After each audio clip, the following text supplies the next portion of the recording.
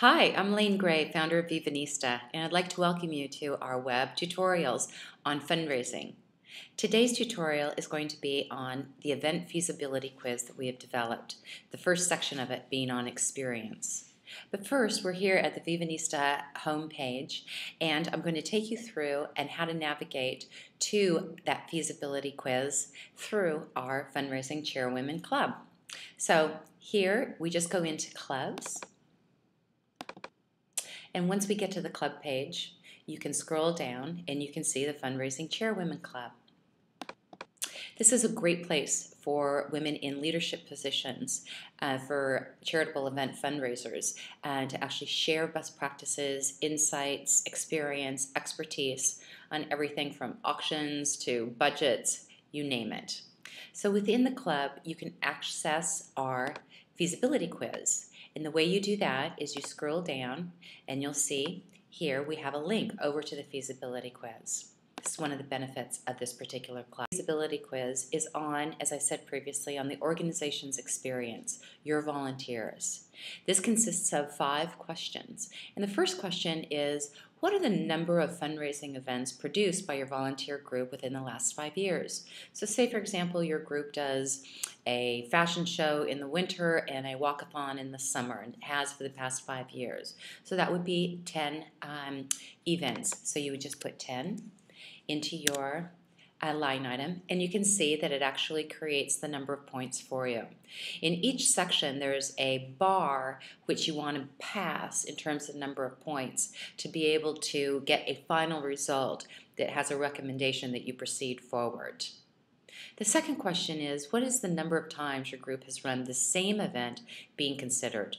Well, with the example of fashion show and walkathon, maybe now you're considering doing a bake sale. So this is a new type of event. So you haven't done one of these events previously. So put in 0.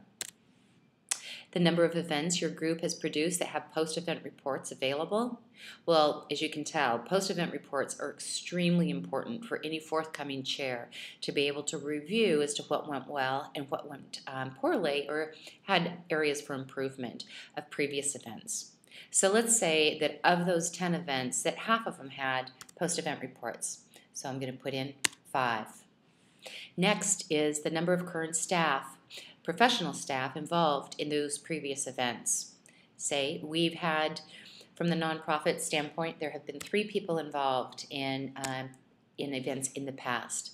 And finally, the question of number of experienced staff dedicated to work on the event being considered.